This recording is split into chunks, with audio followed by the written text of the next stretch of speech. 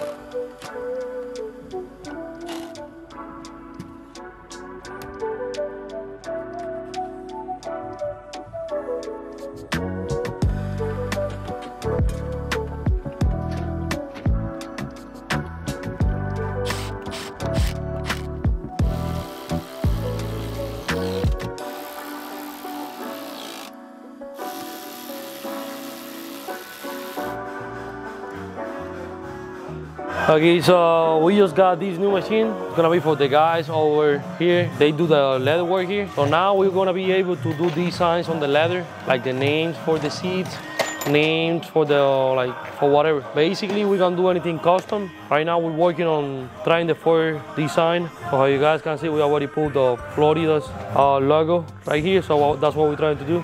We got the machine to work.